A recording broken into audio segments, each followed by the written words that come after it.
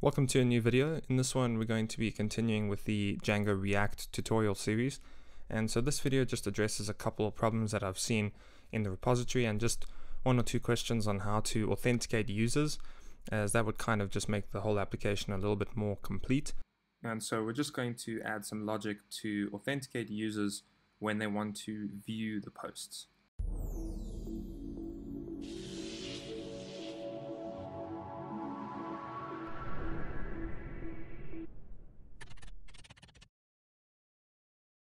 So what you want to do is go to our GitHub page and go to the Django React repository, and then here you can clone or download this repository to get started with it. So I've got it open here in Visual Studio Code. I've installed the node dependencies, created a virtual environment, installed the Python dependencies, and I've got everything running here, so we can actually open this up in another window. And this is what we see. Now, right off the bat, the first problem that you'll see is if you go to any of the detailed posts, then, so for example, /2, you're not getting any of the component rendering. So that's something we want to fix. And the reason for this actually happening is based on our URLs. So if we go to Django React and then URLs, you'll see you've got a regular expression path here, but then for API and admin, you've got a normal path. Now, if you exclude the slash, so if I go to just admin, then you can see it's not taking me to that admin login page. But if I add the slash on the end of that, then it takes me there. Now this same thing is happening with the API URL.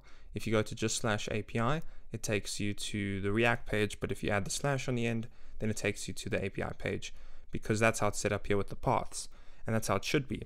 So what's happening is in our requests, we're not actually including that end slash. We're basically requesting this API route, which means it's not actually the endpoint. So what we need to do is fix those inside our containers. But before we do that, let's actually just open up a few of the links that we need. So the one would be the Django Rest Framework documentation. So we can go to djangorestframework.org, and then here we are. And then the second would be the Django Rest Auth. So if we go to their website, then here's the read the docs page. And so why I open this up is so that we can just edit something in our settings. So if we go to settings.py and scroll down, then we see here we have the REST framework default authentication classes. So what I'm going to do is just uncomment the allow any for a second, just so we can see this. And so now when we fix this, we won't have any authentication errors. So let's open up source and then containers article detail view, and I'm just going to view this with JavaScript React. Now here you can see we don't have the slash on the end here, so when it's saying get, it's going all the way through there, but it doesn't have the slash. So if we were to copy this and let's just add 2 on the end there, you see how it just goes here. But if you add the slash on the end, okay, so we get this allow any object has no attribute authenticate error. So if we come back, that has something to do with this. So that's because this is a permissions, not an authentication. So we'll need to fix that as well. So let's just comment that out. And if we come back in here, refresh this, cool. Now you see that if we add 2/, now it actually works. So this is definitely because we didn't add a slash on the end of that, so I'm just going to add that slash there, and for the handle delete as well. And we see nothing else here. Then we can do the same to the article list view if there's anywhere we need to fix it. So let's see, doesn't seem to be anywhere. So what I'm going to do is call npm run build, and then that will build the project, and then we can test it out again. Right, so now if we come back in here and let's go to / and we'll click on test2. Now this is because we'll need to come back into our paths, and if we look at the roots here, you can see that it has articles and then article ID. Now if we look at the path that we're going to, we don't have that articles in there, so we actually are meant to be going to articles /2. And now we can see that data. So that means that in our list view, when we're rendering these components, these articles, that means we'll need to go and edit the article component here. And I'm also going to just change this to be JavaScript React. Then that means that the link here is meant to go to /articles/item ID. So we're going to build the project again and then see if this works. Right, so now we can come back here and let's go to normal posts. And if we just refresh the page, we click on test 2, it takes us to articles 2 and it works. Great, and we could probably try and update this. So let's say just update this. Let's click update and it updates. And that's because we didn't specify any permissions here.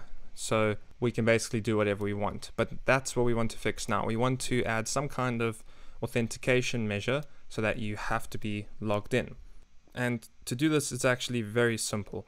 All we have to do is specify the token of our user in the headers of our request. So let's go and do that now. First, we need to change this setup here in our REST framework settings so that we're using a token authentication. So what I'm going to do is just remove those 2 comments there and uncomment that. And we can just close that as well. So now if we try this again, now we just get a 401, which is unauthorized. In our request, we're not sending the token as part of the headers. So what we need to do is go back into, let's go to the list view. And here, when we call this get request, we need to pass in the user's token. And we can access that using the state, but we're going to need to use the connect method. So let's go to the app and just grab it from there. So we've got this map state to props. I'm going to copy that, go to the list view, and we'll just paste this here. Then the map state to props we will use in the connect method. So let's say connect, and we will connect the article list view, passing in map state to props. And then I'm just going to call this token, and this will be state.token. Then we need to import connect, which is going to come from React Redux. And so now what we want to do is we want to set the headers of our Axios request. And so to do this, we just have to say axios.defaults.headers equals to this object here. And then we can specify things like the content type. So we'll say content type, and we'll say this is application/JSON.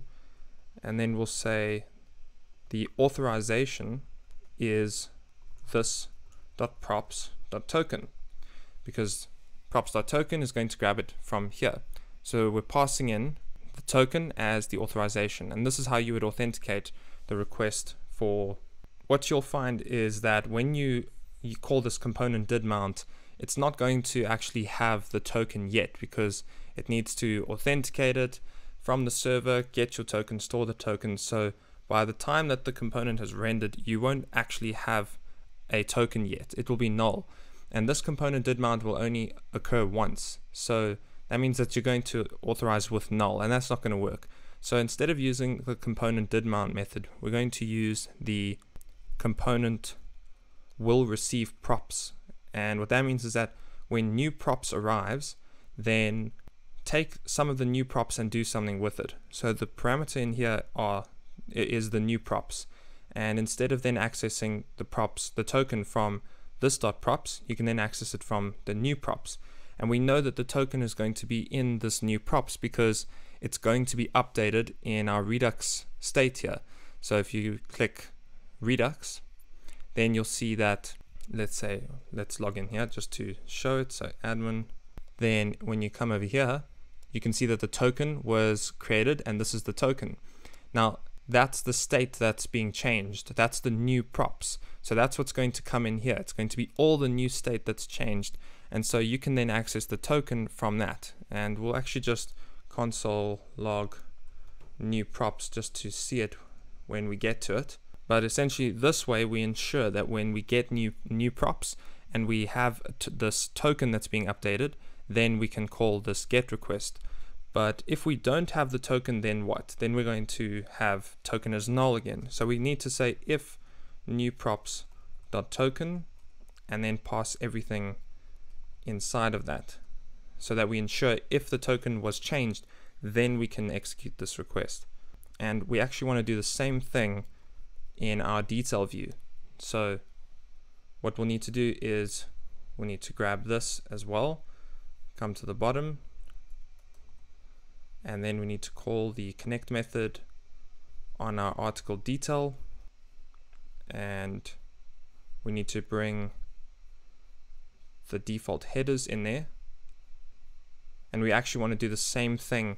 We want to change our component did mount method into this component will receive props. So I'm going to copy the whole method there, paste that there, and then we just want to cut that out, paste that over there, and we can just tab it in. We can remove the component did mount method, and we're doing the same thing here. So we're getting the new token, setting the default headers, then we grab the article ID from the parameters and then create that request.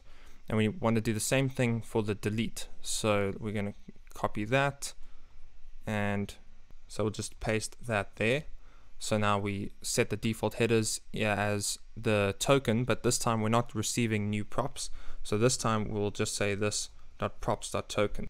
And we could ensure a method here. So we just say this.props.token is not equal to null. Then we can do all of this. Otherwise, we'd want to show some kind of message that can then handle this. And as another measure, what you could do is you could just remove the delete and update button on the display to say that if the token is null, don't display it. If it's not null, then you can display those buttons. So you prevent the user from actually executing those actions. And so now we've got the article detail view, which is there, and the article list view, which is changed as well. And we'll also want to check that we did the same thing for form.js. So we already have those slashes at the end there, so that's okay. But we'll need to bring in our connect method as well so that we can ensure we set the token in our request.